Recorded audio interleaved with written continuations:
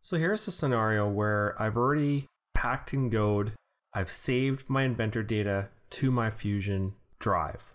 So within Fusion 360, I can simply go open, and I'm able to select from that Inventor data that I uploaded or associatively synced with Fusion Team.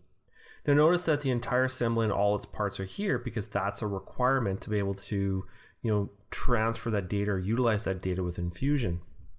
And what's going to happen is notice that that data has come in. So I can see the full hierarchy. I can see the Inventor assembly, its subassembly, its components, and that data is now usable.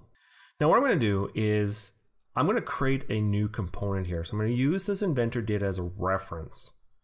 It hasn't converted this data. This data is still sitting in Inventor format, and this is advantageous in this case because I'm going to design a cover around this assembly, but I want it to update as the Inventor model changes so that this cover is always going to fit.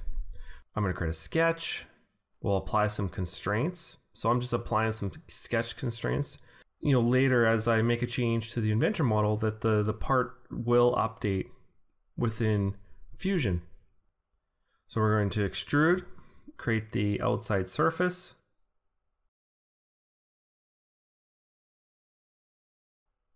We'll make some simple tweaks here. We'll just take the edge and we'll just manipulate it. We'll apply some symmetry. We'll adjust the back half of that or front half, depending on how you look at it. And again, I'm just going to take that edge and just kind of tug on it and make some changes to it. So now what I'm going to do is I'm going to save this design.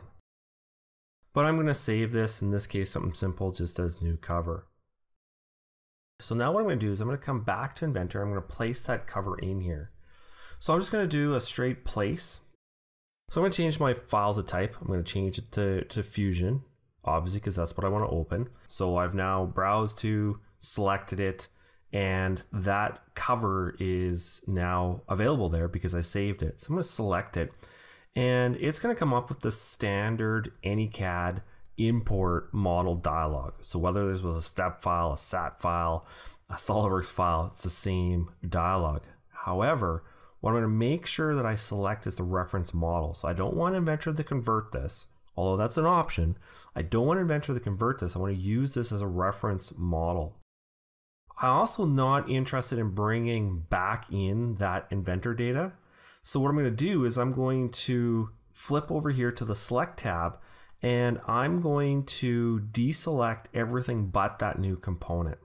So I'm going to click OK. It's going to start the import process. And what it's done now is it's brought in that cover. So I'm just going to ground it at the origin because I already know it's located or orientated in the right location, and it's going to snap into place. Then notice in the browser, we can see the new cover. It's a linked, we can tell by the little icon on it, but what it's done is brought that model in. So I can't change this cover directly because remember I attached it as a reference and I didn't convert it. Let's go make a change to this Inventor assembly. So I'm going to take this base component here, and I'm going to adjust the length of it, which in turn also adjusts the width, as we can see. We can see the left side also updated because it's just another instance. Notice that the cover didn't update to match. Now remember, this is a Fusion design. It's not an Inventor. It's not an Inventor model. So I'm going to save this, and just of note here, what I've done is this assembly exists on my local Fusion drive. So now that that's occurred, let's flip back over to Fusion. And what I'm going to see is that I'm able to do an update.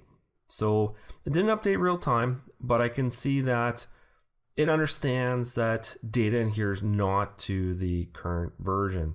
So I'm going to do an update. It's going to tell me here that it could cause some problems. So it's just letting me know that, hey, like this has changed. I'm going to try to bring this in, but we'll see what happens is really what it's saying.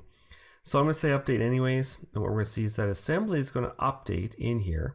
And since I linked that cover, remember I applied those constraints and I applied those dimensions, so it's referencing that assembly.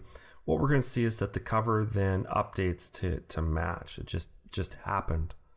So of course we could go around and around and around using this process. I could continue on developing this cover, go back to Inventor, update it, if I needed to, make some changes into Inventor, come back in Fusion and update it. So I've now got this round trip associativity, basically using the desktop connector and Fusion Team as that bridge in between.